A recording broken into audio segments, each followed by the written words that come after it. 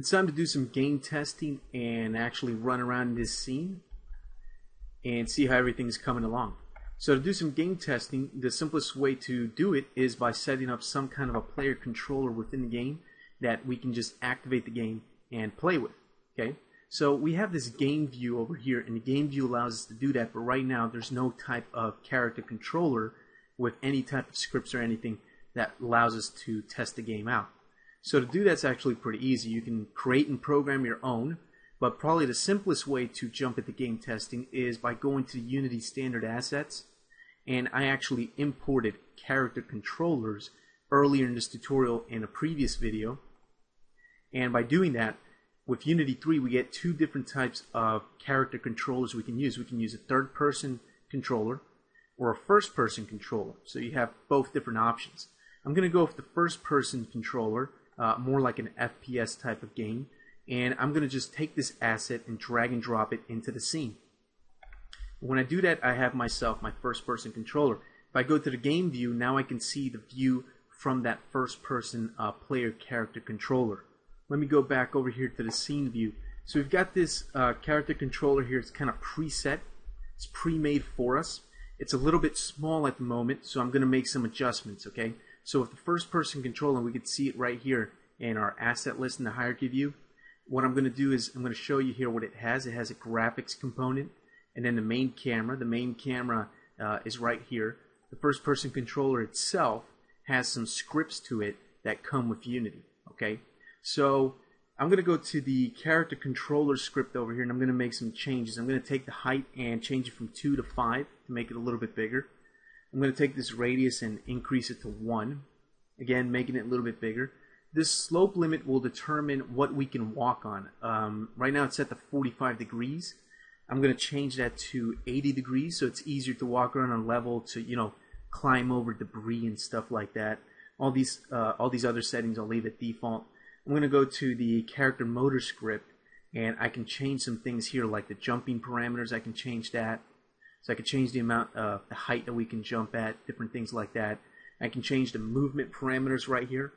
We have a lot of different options we can tweak to get the right type of movement we want.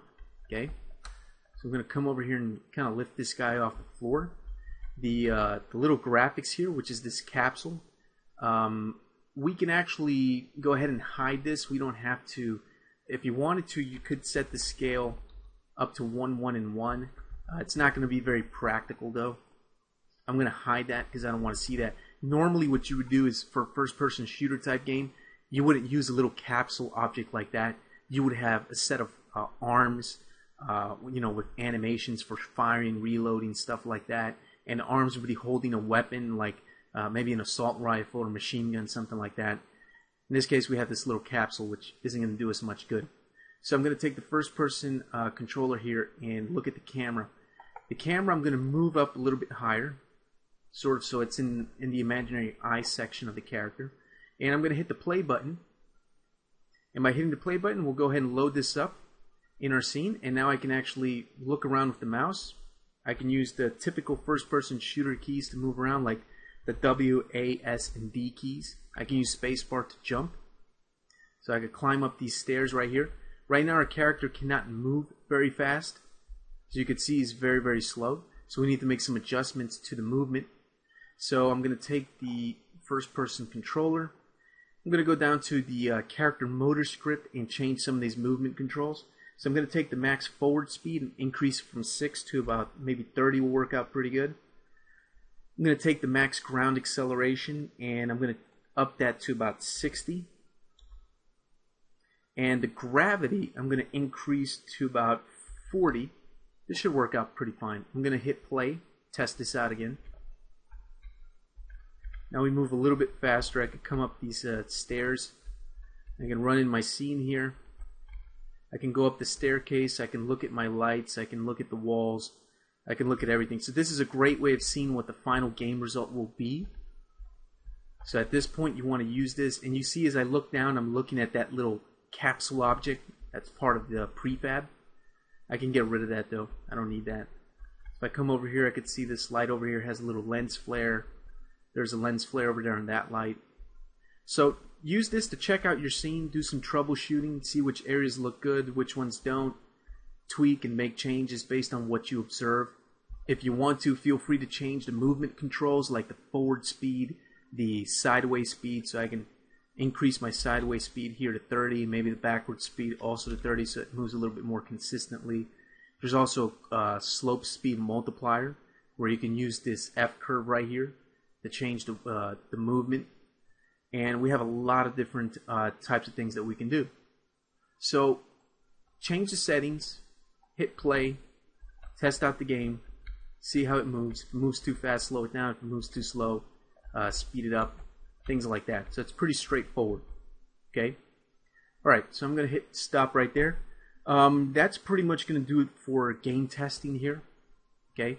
This is just that we can run inside of our scene, test it, play around, because without this first-person controller or any type of character controller, all we can do is observe the scene from the scene view, which is not really that great because when we go to the game view, we want to be able to run around in our scene, jump around, climb stuff, check different things out, look around, stuff like that. Okay.